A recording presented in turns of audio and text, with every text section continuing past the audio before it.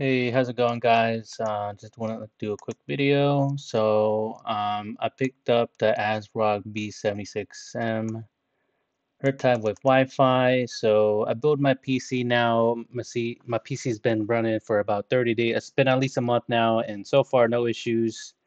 Little quirks here and there. Like right now, just had screen flickering. So after I deleted something from Steam. So I don't know, that was the last thing I was doing. So maybe it's not a motherboard issue, but moving on. I picked this one for about 130, and it looks like the price went up since then. I was looking for a motherboard that supports the 14 gen and DDR5. This was actually my first choice. It was my third choice. The first two just knocked out. I had to do some research. One was AMD. The other one, I don't know what happened to the second one, but I followed to this one, and this one just came up on the recommended list on Amazon. So I ended up getting this one. Read the specifications about it.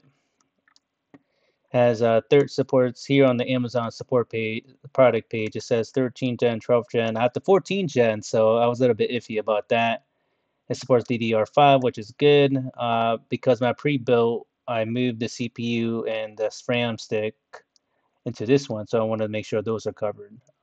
Everything else is pretty new to me. I'm like a newbie when it comes to all this. So, friend recommended Pcpartpicker, so I got the list right here. It says warning on about it, so I checked it out. It says it might need a CPU upgrade. It does support 14 gen processors, CPUs, but I just need a BIOS update, and I did. And I got the website right here, fancy stuff. The only thing I really cared at the time was just for DDR5, which is covered right here, and it supports 14th gen processor. And all this extra stuff, I really didn't care. But luckily for me, this did come with Wi-Fi, so um, I didn't want to buy any extra accessories, and it just luckily came out to be perfect for me. That's good. So right now I got two 16 RAM times two sticks, I guess.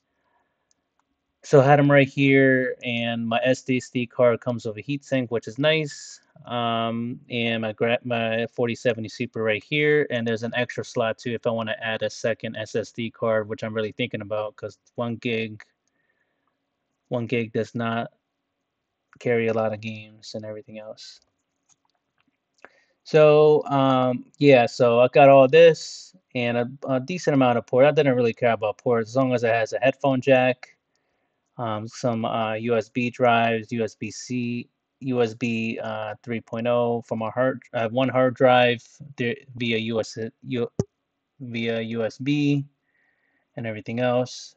So I checked all the boxes for me at least. I did some YouTube videos about this particular one. I did went deep dive into it, which is probably way too went over my head basically.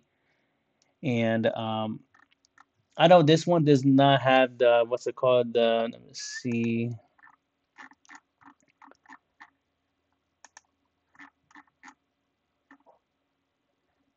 It doesn't have the. I don't know about the motherboard. The motherboard doesn't support any of the what's it called? Let me see. It doesn't support the newer next generation PCIe. It's on the 4 now, but 5 has been introduced a couple years now, and fast forward today, and like nothing has been moving forward or anything like that, well, at least with the motherboard manufacturer. Like this one comment says, BIOS, and let me see, where's that one app gonna go? I downloaded the app and I downloaded another app just to show where's the let me see, where is it? Is it this one here? Oh, here you go. So a bunch of stats and everything else. There's just the Asrock gaming tune, I believe. Fan speed if you're into that. Settings. tweaker. I don't plan to tweak anything, so I'm gonna leave everything as is. System's been running great. 4070 Super with an Intel 14400. Good so far. And what I updating the BIOS was kind of complicated when I first heard it, but after a couple videos on YouTube, I was able to get it done as fast as I can. Updated the BIOS on a flash drive, downloaded the BIOS update on a flash drive, put it in the computer, booted up to BIOS, updated the BIOS first, and voila. And then I got the Windows key after that. Um, Probably 2 or 3 weeks after I got the up, 2 or 3 weeks after that, I upgraded my RAM stick to 32 gigs, 216s, and I went back to BIOS again and switched to XP mode, and then after that, my RAM sticks are running at 6,000 megahertz, I believe. So, gets the job done for me. I mean, I'm not really looking for anything fancy. If you want to get, I believe the higher tier boards is 7090. 790 has more I/O ports in the back. Let me see, more SSD cards and so forth like that, and more. So I don't need any of the extra stuff because I'm just solely for gaming. After that, pay my bills, watch YouTube videos on it. I'm not a content creator or anything like that, so I guess it makes sense to get the higher boards if you need the transfer speeds. And there's a bus on here which I don't understand completely. So like I said, I went over my head when I watched those YouTube videos about this one too. So and looks like for this one, I did just put the 8 pin in there. 4 pin is only necessary if you plan to do overclocking, which I don't. So I just right now has one single 8 pin in there.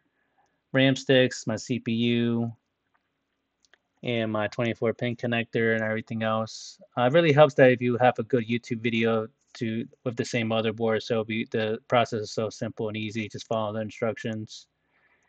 And I got a 1 TB card here, which is nice.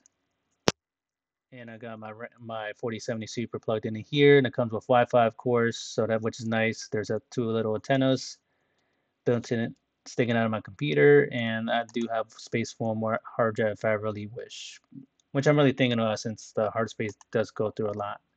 So this is like a quick overview from a newbie who got a motherboard, just because I need a motherboard that supported my old PC parts. So it looks like the Sonic is about I think the same one, but I wasn't a fan of the Sonic at all or the color scheme. I was looking for all black. This one, the striker blue, which is perfect for me. All right, guys, bye.